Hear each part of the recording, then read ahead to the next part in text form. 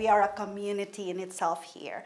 The moment we welcome residents in our facility, they're like family to us. So we, as management, may recognize that the staff are really essential to them, even though they're isolated, like how they care for them, their attitude towards providing cares and all of that. That's why when Adaptacare residents were homebound for health and safety reasons, the staff devised a plan to entertain their seniors. I posted a call for action from the community to different groups or forums online, so we receive letters. So just a simple greetings to uplift our seniors. With the support of Florado and help from the community, Abilena is hoping to gain momentum by collecting more letters, performances, and artwork.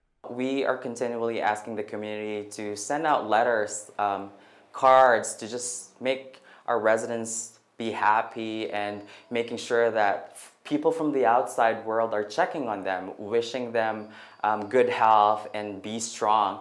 And also, we want the community to step up. I know there's a lot of creative performers out there. I'm still waiting for performers to come outside this facility to perform, and we can have our residents look from the second floor and watch them. For Bridge City News, I'm Laurice Alexander.